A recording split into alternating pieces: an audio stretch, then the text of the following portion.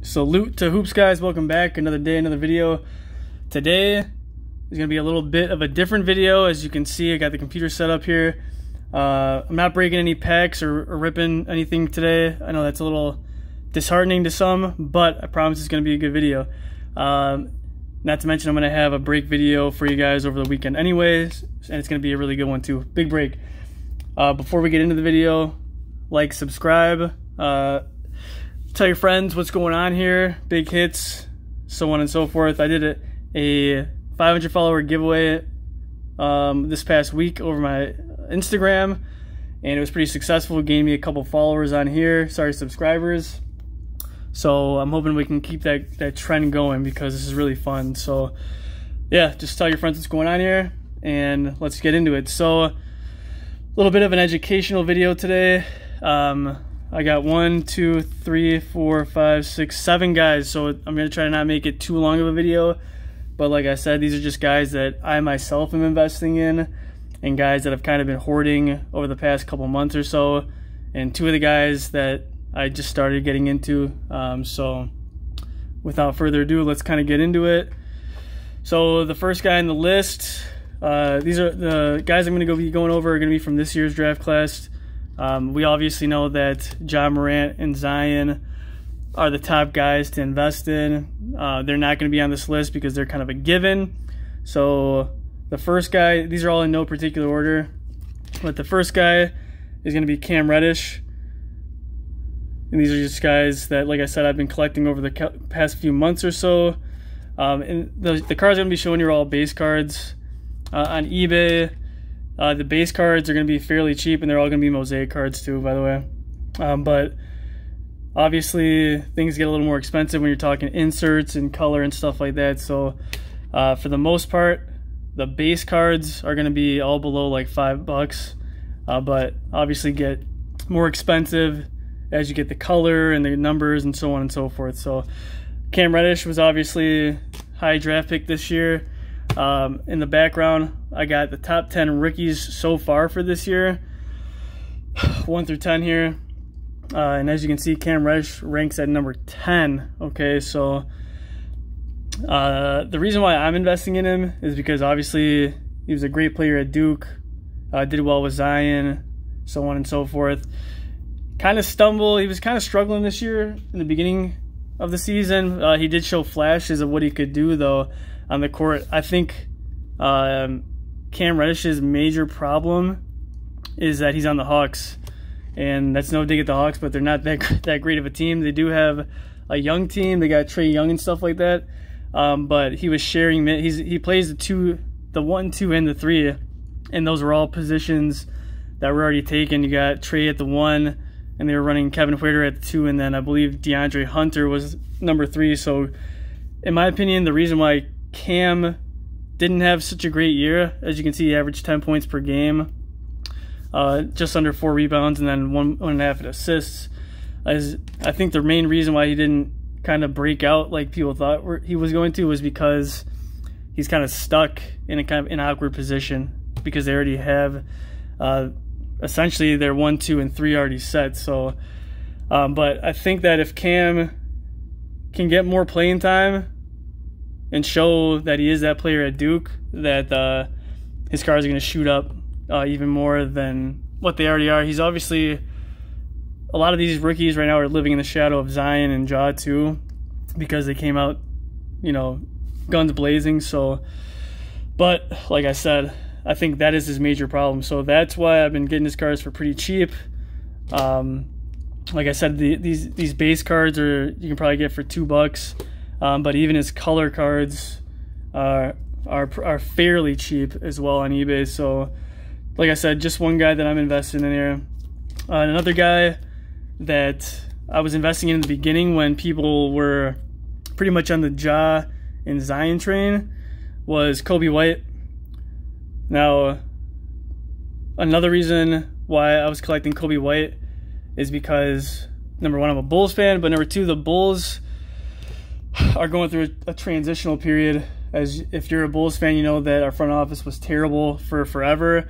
So they revamped the front office, and I really think that getting a new front office, getting some new players around Kobe, and a new head coach is actually going to make him thrive even more than what he already was. As you can see, he's number 9, just before Cam Reddish here on the top 10 for this year, averaging 13 points per game and then 2.7 assists. So in my opinion, if the Bulls can make the changes necessary to actually get it, better players around Kobe, I think those numbers are just going to go through the roof, in my opinion.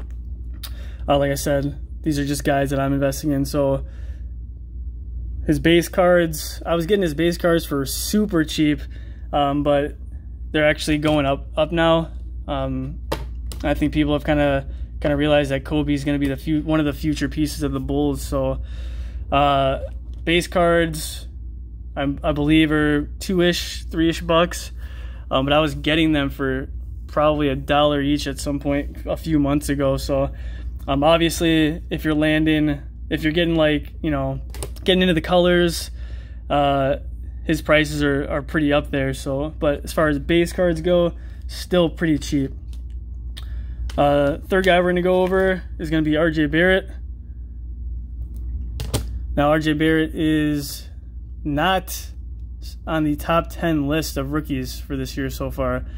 But if you've seen him on the Knicks, he actually shows extremely good signs of defensive and offensive awareness. He's a scorer. I mean, he's a natural scorer. He's a scoring guard. So he plays in the Knicks, guys. So that's no dig at Knicks fans, but I mean, it's kind of enough said. The Knicks are a franchise that really hasn't been known to produce.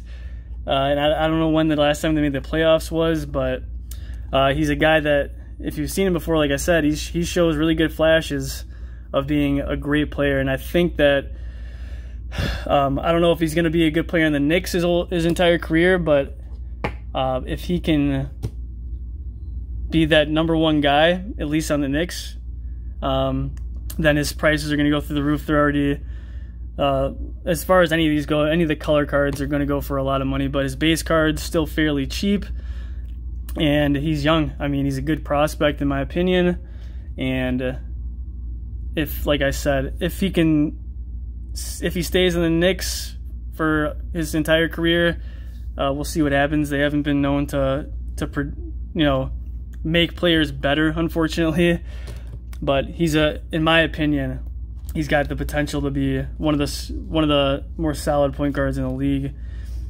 Now, moving on, we've got Rui Hachimura.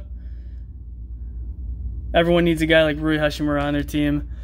As you can see, he's number 6 on the list, 13 points per game with 6 rebounds.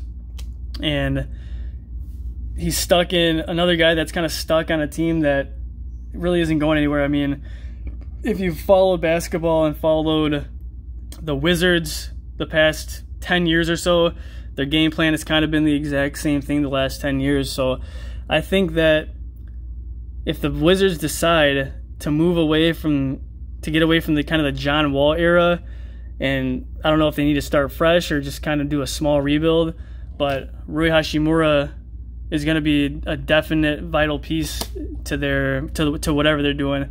But in my opinion, I just don't think John Wall should have left when he had the opportunity to. And I think his time is kind of up in Washington, in my opinion. I think they need to move on and get some younger guys in there and get the team revamped. But Rui Hachimura, guy that plays both ends of the court. And if you've been collecting Mosaic, you already know that Rui's stuff is going up in price too. But as far as base cards go, still fairly cheap on eBay and on any other sites. So our last guy for this year is going to be, I say Bobo for last, guys. So I don't have any stats on him, all right, because he spent, I'm pretty sure, the entire year in the G League playing with the Windy City Bulls. But if you've seen this guy play, I mean, for being 7'2", 7'3", he's one of the more athletic guys on the court. He can put the ball on the court, plays defense, he can dribble, get to the basket, and shoot the three, which is obviously something that needs to be done in today's NBA. And I'm not gonna lie, I watched the video of him. I take these things lightly, obviously, but of him doing like a practice run or whatever against some other guys, and in my opinion, he was looking, I don't want to make any bold comparisons, but he was definitely looking like a younger, taller Kevin Durant on the court, especially with the way he's able to move and put the ball on the court and things like that. So, like I said, I don't have any stats for him, and he's, I mean, super cheap as far as base cards go. Even his colored stuff or his numbered stuff isn't really going for too high. I think an autograph, I saw an autograph go for like 33 bucks of his. So he's definitely super low key and low risk, high reward. So which is why I've been hoarding him, because he's so cheap at the moment. So moving on, we're gonna go back to last year's draft class.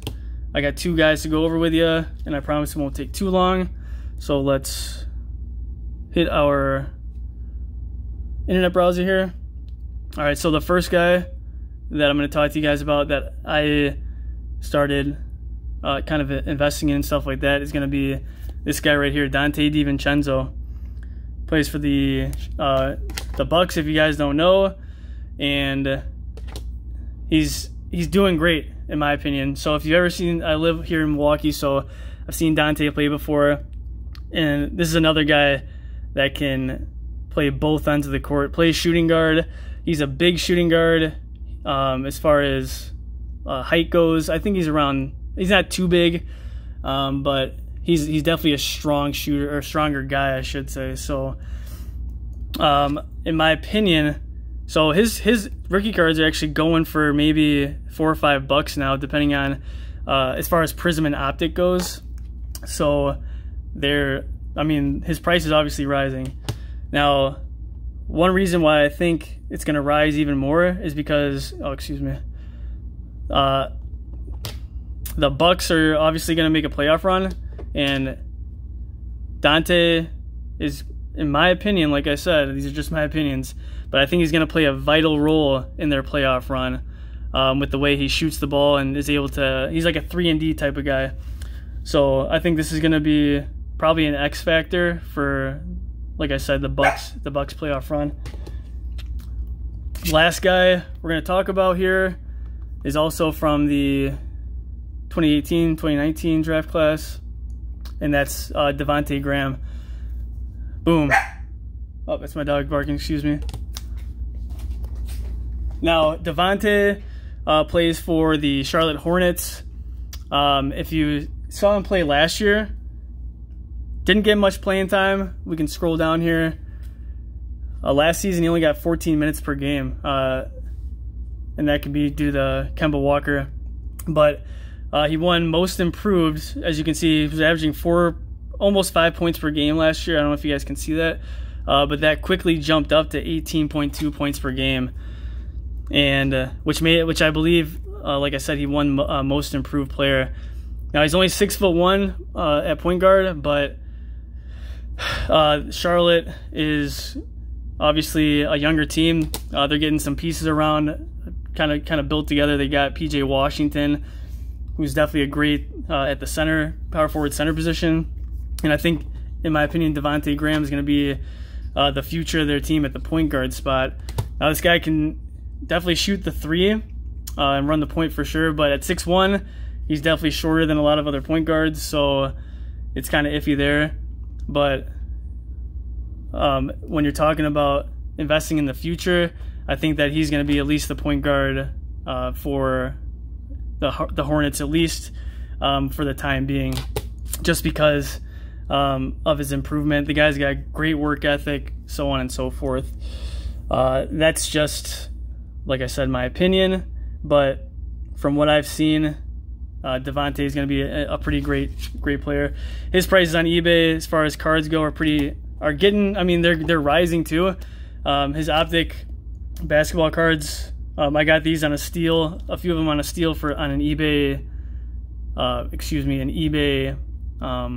auction, but just like a buy it outright price is they're going for like $5, the base ones anyway, and any color stuff of his is getting pretty up there too. So there we go, guys. That's 7 players that I'm currently investing in. You don't have to take my advice. This is just, like I said, guys that I really like and think that they have a future in this league. So that concludes that. And as I mentioned earlier, look out for a new video this weekend. I'm doing a huge break because I found some good stuff this past couple days at the store. So that'll be it for me, guys. Go ahead and like, subscribe, and if you guys have any questions about who else I'm investing in, you can always comment or hit me up on Instagram at @salutethehoops. And then I have one more thing to tell you guys, but I forgot it. So I'll address it in the next video if I remember. It couldn't have been too important, but I appreciate you guys watching, and I will see you guys on Salute Saturday. Take it easy.